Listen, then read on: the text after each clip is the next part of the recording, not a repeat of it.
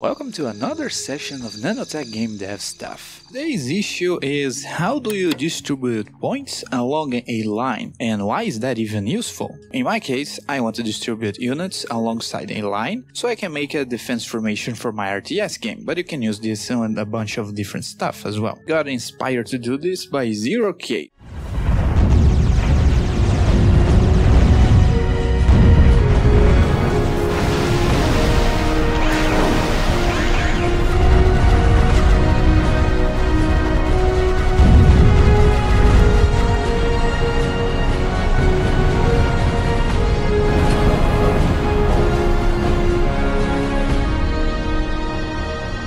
So explain that, and if you don't know, it is a open source RTS game, and it's a lot of fun to play with. It's very different from your traditional RTS genre. Quite interesting how it uses a line path to allow your units to be moved to that position, so I wanted to do that for my game as well. That's how I got the idea. This is the result of how it looks like in my project. So this is not about making units move in a formation, it's about units moving to a formation, so keeping units inside a formation it's more advanced stuff. I'm not going to delve into that, but if you are interested in doing that, basically the premise is to make a single unit leader all the other units and they are following it based on offsets. And the most complicated part is rotation of the units to be kept inside the formation. Here's an example by Star Wars Galactic Battlegrounds. You can see that units are kept inside the formation, and you can see how complicated this move pattern it is. So the easiest way to do this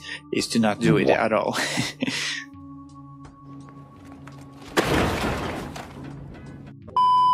But if you plan to use my formation, you don't need anything at all, you just need their positions and they are going to move to that based on the pathway that the player has drawn, so very simple stuff. So let's see how you can do that.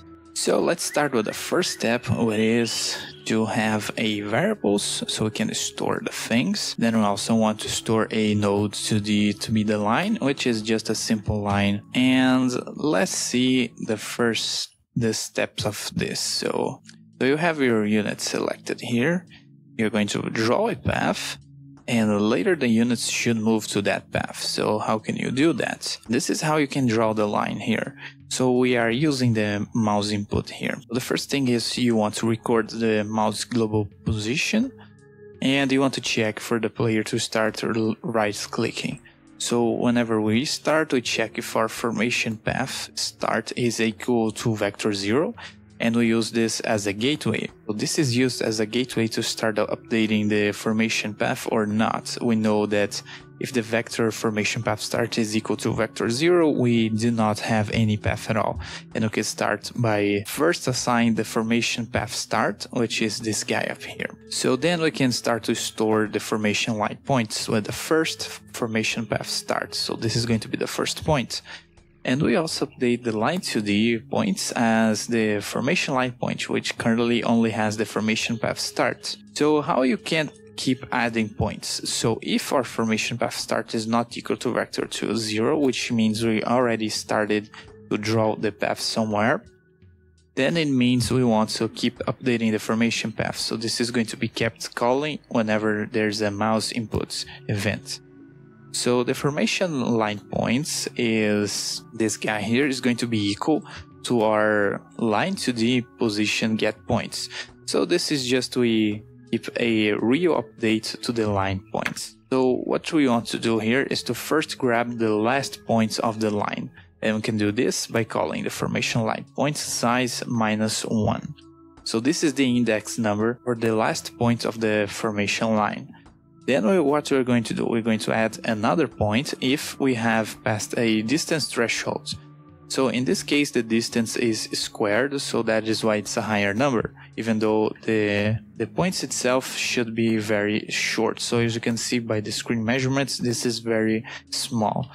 But because it's squared, it is increased a lot. So why use distance squared? Because it's faster than using only distance. So then if our formation line point size is less than 32, so this is just a hard code limit that I did, temporary. If you want, you can save this as a separate variable. So if the last point is more distance than to the mouse by 1512, we're going to add a new point at that mouse global position. Later we can update the formation line points with the points we grab from the line 2D node. So these points here are going to be stored on a separate variable here. So this is just for you to be able to draw the line points. This should take care of step 2, which is to basically start to record the mouse position and to draw a line 2D. And we are storing that inside our formation line points. So this should give us enough information to then move the units, which is our step 3, which is when we move our units back here. So I'm going to decrease the opacity, just we have here some preview of what's going on. So you can see here the line and the result of the units. So how do you spread units inside this path?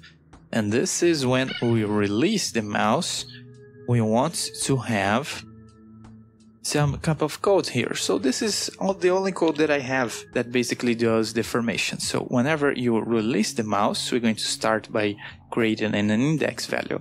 And I did -1 just so I can put the calculator here on top. Otherwise you have to put on the bottom for start at 0, because the first index cannot be skipped. So this is just a nice way for you to start calculating using this on top. You put it at -1.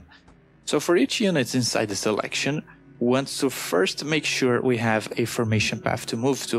That is why we do if formation line point size is higher than 1. Then we know that the player has already drawn some points and we can move our units based on that formation path. So the formation path size, this variable here, is going to be equal to our formation line points size. The second one is unit selection size, which is basically equal to our selection size. So selection here is an array with all the units we have selected. And you can see how you can do that type of selection with my previous videos here on the channel. So here, this is quite important. We have path size per unit, which is the formation path size divided by the unit selection size -1. This here will be used to get units to spread along the path. So we want this value to be snapped, because otherwise it's going to be very granular. We only want just 2 decimals should be enough for the precision itself. So here -1 is so we can reduce the selection size so it can fit along the path better. So based on my tests, if you don't do -1 and you just use the entire unit selection size, you're going to see that units will not end at the final point of the path. So how this works is we know that by each 2.15 parts of the path, we're going to have a unit. And if we use the integer converter here, we can basically strip away all the decimals. And when you strip away the decimals, you get the path reminder, which means that from the second path to the next, based on the 0.15, we're going to have the position on the middle of the path. So let's say we have here a path and we have some points. So we know we want to put the unit in the position of 4.5 of the path here. So we need the path start position and the ending position. So by doing here an integer conversion with the path size per unit multiplied by the unit index, we are going to get the start path position.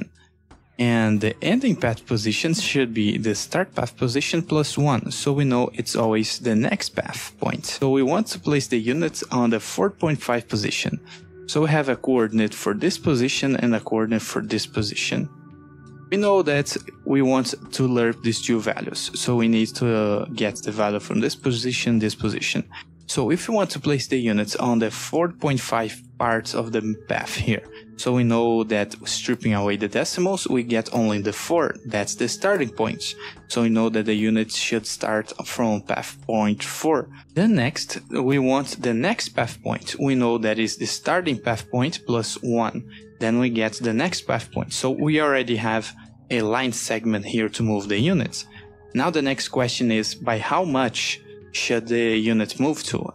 So we are going to use a lerp function to interpolate between these 2 path positions, and we are going to use the remainder decimal here as a weight value to the lerp function, so we can actually do this. So the lerp function is going to say interpolate between the path point 4 and 5, by 0.5, so it's going to return this position here. So now we have the coordinates from the lerp function, which we can basically assign back to the units. So the units know exactly where to move. We're basically saying start from this path point to this path point and do a 0.5 lerp between these two coordinates. The result coordinates we are going to use to move our units from the selection to that position. So the first path position is going to be equal to the unit number on the selection multiplied by the path size per unit. So that result is going to be converted to an integer, and that is going to strip away all the decimals. So we know that is the start path index. Next we want the ending path index, so we want to grab a line segment. So that's going to be equal to our start path index plus 1. So here the clamp here is just we avoid extrapolating the maximum size of the formation path size. So minus 1 here because this is an index, so this starts at 0, not 1. And when we say formation path size, it actually is grabbing the line points dot size, so it's going to start at 1. That's why you do minus 1 here, because we want to convert this as an index to our next function here for the lerp function. So the lerp function is telling you from where to where and by how much. So we want to start by the first path point to the next path point. We're going to lerp between the start point and then ending point by these amounts. So the position in the path segment should be equal to our start position from the formation line points to the ending path points, and the result should be clamped to this here, which basically is using the decimal number. Next we just project a raycast here to the terrain collision mesh, which basically should provide us with a coordinate to move the units. So we are converting the 2D drawn position to 3D on the terrain collision mesh. And this here is just the code that I use for my units to move. So I basically just set the navigation agent to the raycast result position. And false here is just an argument for my function to not randomize the end path, because it should be precise on the path position point. So that's basically how you do it. And also the last thing is, after you have done all your input commands, you should place this piece of code here. That is going to basically reset back the line and the formation points to 0 back again. So this is going to first set the formation path start back to 0. Is going to reset the line points to an empty array, and we're going to set the line to the node points to the formation line points. It's basically is nothing, so the line is going to be clear from the screen. So that is basically what you have to do once you release the mouse click. And I separate this code here because it's bundled with a lot of different stuff for my project. So just for you guys to know, you need this piece of code here on the function of the inputs after everything you have done. So as you can see, it's pretty simple stuff to just move the units to their respective path positions. So by now you should have a formation path to allow your units to move in, and it looks pretty nice visually. So hope you guys enjoyed this, and thank you. I'll see you on the next one.